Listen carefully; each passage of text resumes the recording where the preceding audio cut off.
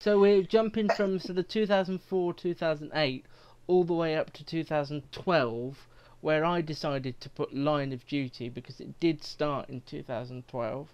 I'm talking about all three series, but specifically the first series. I think it was just before the Olympics, and Mm. I was back in the UK, knowing I was coming home, and I'd via email in the US been in contact with a lot of the BBC press officers. I didn't know what one was. I emailed one and it opened up a whole connection with these people, and I went round Television Centre in 2012 and met all these people. And there was a show on with Christopher Eccleston called Blackout, I Yeah, remember, and it was on the same week of Line of Duty. And you're right.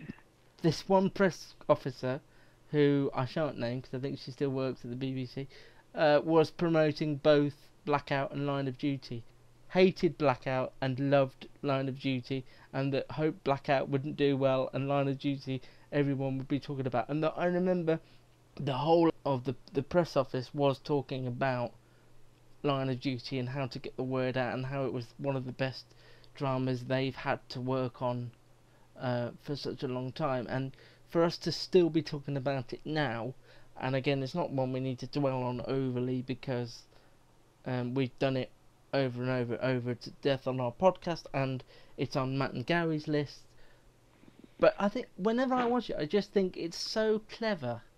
It's one of those shows that I think is just so It's clever. smart. It's smart, isn't it? Let's face it. One of the things that we all like about it is that you have to pay attention. It feels like you are more intelligent for knowing what's going on. Yeah, you feel like you've spent an hour with somebody who's crafted this perfect show that doesn't explain anything to you, that you really have to be invested in, and you feel when it finishes like really satisfied and better off for seeing it.